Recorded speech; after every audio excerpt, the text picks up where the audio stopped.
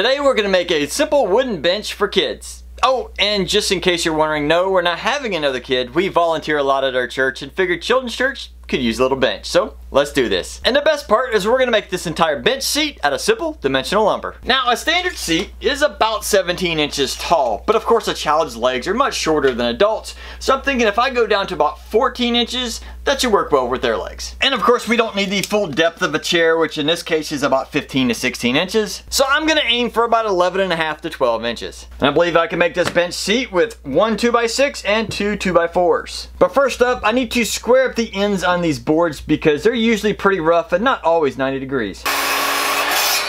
Now we're planning on this bench to be about 36 inches wide, and that should accommodate two kids nicely. So I'm going to make two cuts on this 2x4 at 36 and one on the 2x6.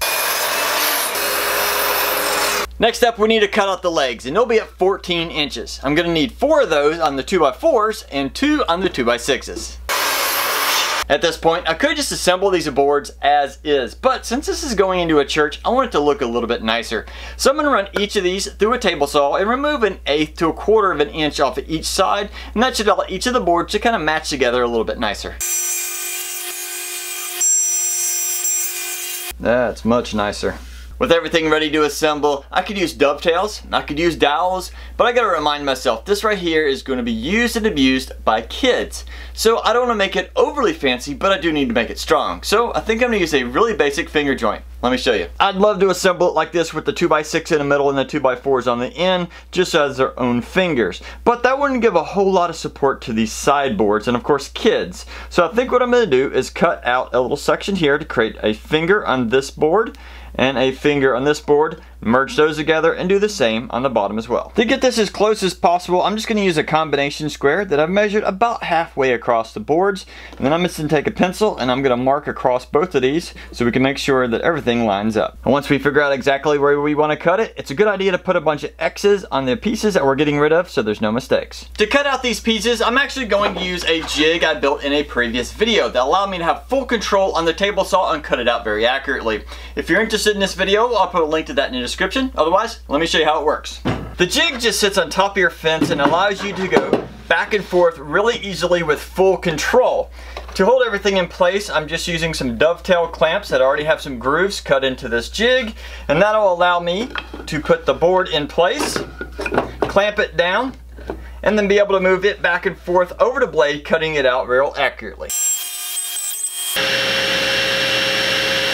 And once it's cut out, it should assemble nice and tight, just about like that. After doing the test fit, I realized that this center leg is way too long, but that's okay. I think I'm going to go back and do a design here on the side so there's less of a footprint. But before I go any further, it's time to glue it up. I'm going to glue these up in 3 separate segments using a carpenter square to try and make sure everything is as square as possible for each side, and then I'll go back and glue all 3 together.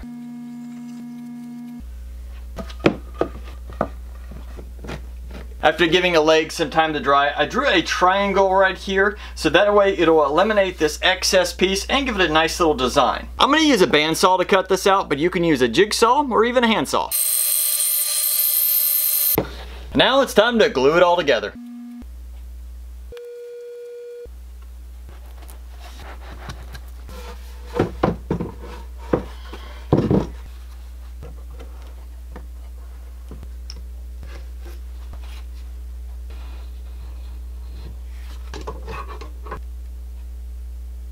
And to make sure the glue bond is as strong as possible, I gave this several hours to dry. With the clamps finally off, this bench feels super sturdy, and I have a strong feeling that is primarily due to the finger joints we put in the end. These finger joints allow for a lot of contact area in between these boards, which allow for a lot of strength and limit any kind of twisting and movement.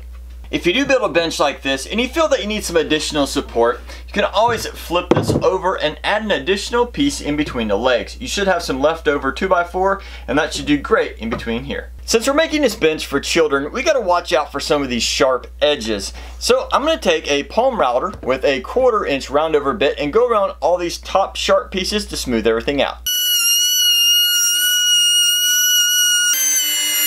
If you've done any woodworking in your past, then you know it's time to sand, sand, and sand some more. We gotta remove all these high spots and get as much of this glue squeezed out removed so we can put a finish. With the sanding all done, it is now time to either stain it or just put some kind of a top coat on this. Because I guarantee you, dealing with kids, even in a non-food environment, they're going to find a way to drop or spill something on here. So we got to protect it. I'm going to use a spar urethane that is water-based. That'll dry relatively quickly, and I can just put a bunch of coats onto that. And I'm just going to use a basic brush to apply it. After applying the urethane, the finger joints really stand out, making this bench look so much nicer. Here's a side view of the joints, and even though it was pretty simple to make, it looks super fancy. And there's a glimpse of the top, looking very pretty as well. Now if you enjoyed this project, make sure you check out this one over here.